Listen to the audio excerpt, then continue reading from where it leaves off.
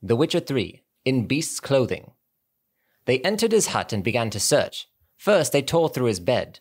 Dried twigs covered the sheet. That was the first proof, for werewolves return at dawn after a night of hunting, their bare feet covered in the forest droppings. They found the second proof under his bed, a wolf's hide. The werewolf surely dressed himself in it when transforming with the setting sun, and shed it again when he turned to man the next day.